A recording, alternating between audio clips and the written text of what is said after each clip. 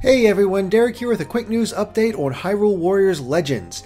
The latest issue of Famitsu has just come out, and it confirms one new playable character and one new boss character for Hyrule Warriors Legends. And that playable character is Skull Kid, a character that a lot of people wanted to use. There's no information yet on how exactly he plays, but he will be a playable character, and of course that means he'll come to the Wii U version as well.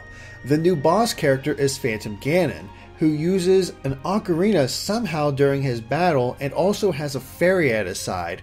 So it's not exactly clear how he'll be fought. Maybe he uses the ocarina to transport around the level or something to that effect. It's not, we don't know yet.